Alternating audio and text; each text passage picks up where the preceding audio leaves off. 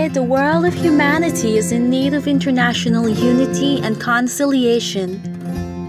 To establish these great fundamental principles, a propelling power is needed. And according to the Baha'is, that power was vested in Bahuaullah. To the members of the Baha'i faith, Bahuaullah is the manifestation of God, akin to Jesus or Muhammad or Buddha or Lord Krishna. And yesterday, millions of faithful followers flocked at commemorative events around the world to celebrate the birth of their most revered Bahuaullah. Speaking as the chairperson for the event and quoting from the Universal House of Justice, the international governing body of the Baha'i faith, Chair of the Baha'is National Assembly, Ms. Evelyn Hamilton, said that in every era, God, the Almighty, sends a representation of Himself to inspire and change the course of history. Each of them set out teachings and truths that answer the needs of the age.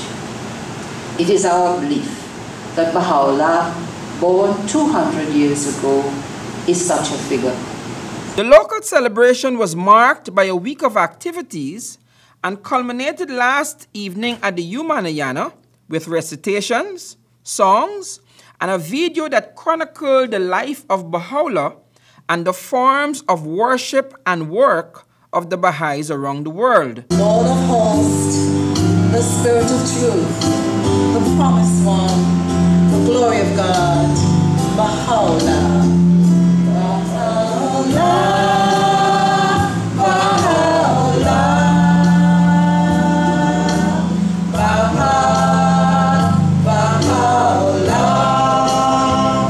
Minister of Education, Nicolette Henry, brought remarks on behalf of President Granger.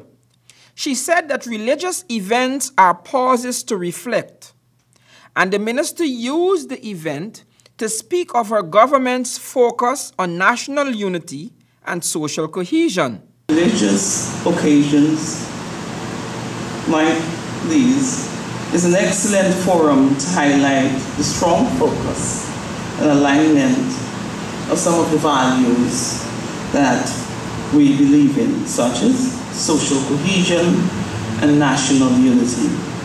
Bahuaullah revealed the Word of God to humanity for almost 40 years. His ascension took place on the 29th of May, 1892, 8 hours after sunset, in the 75th year of his age. There are about 6 million Baha'is who can be found in every country of the world, and there are about 5,000 Baha'is in the local assembly. For Channel 2 Headline News, I am Wendell Jeffrey.